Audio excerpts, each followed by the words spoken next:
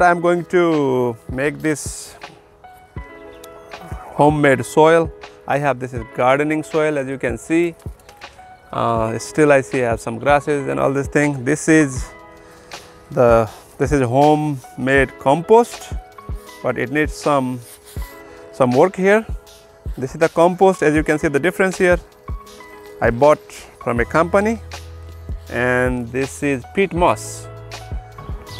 So I am going to mix these 4 items here, and the idea is I want to make highly nutritious, organic, rich potting mix, homemade potting mix, I would say, natural of course. So let me put here. Wow, it's heavy. Wow, this is tons of this. I can remove all the grasses and all this item here. It has so many things. This is from my garden, so I can. So this all big soil balls I'm going to put here and next here. Yes, so yes, I think that's fine. And let me put in the middle. Oh, I have some.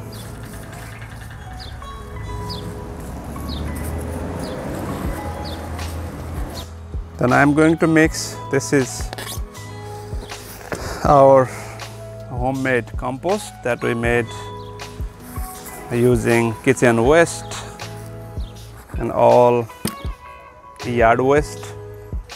You can see here so many items. Still I'm mixing it, and then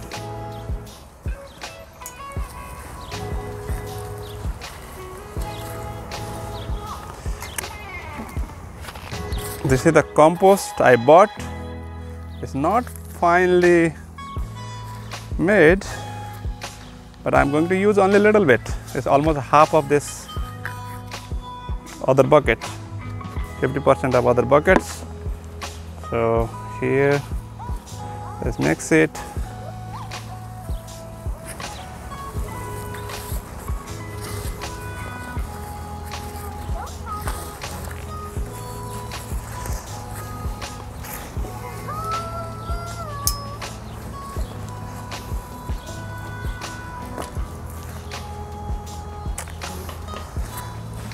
And finally, I'm going to mix this peat moss right here. So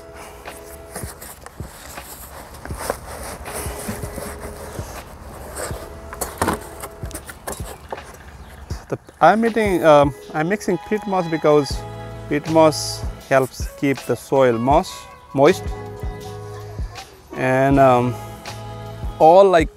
all these 4 items complement each other, meaning the microbacteria, fungus, whatever this soil has,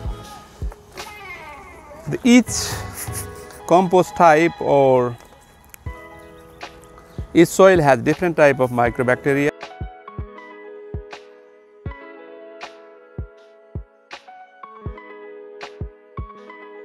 Even in this about 1 fist of soil, there are billions of microorganisms. So they are they are friends of soil, let's say, for our plant, and that ultimately helps us. So alright, it's almost ready. Potting mix, beautiful potting mix is getting ready here. So when